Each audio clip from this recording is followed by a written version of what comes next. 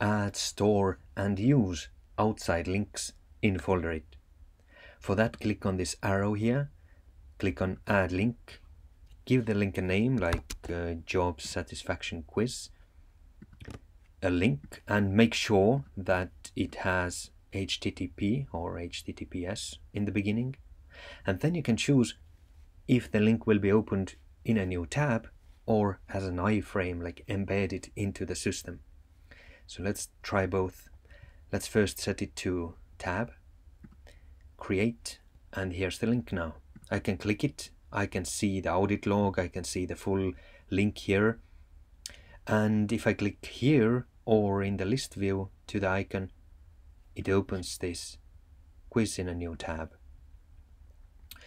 And at any time I can click on modify and change it to iframe instead. And now this preview icon appears here, indicating that the link will be opened inside the system. So let's see what happens. I click here and there you go. And you can fill it in. It can be anything. It can be outside, pictures, forms, documents, dashboards, or even videos. It can be a YouTube video. Keeping your digital documents only on your computer or... Yeah. So there you go. All the open links and sharing and everything is recorded in audit log. And of course the permission management works like you would expect.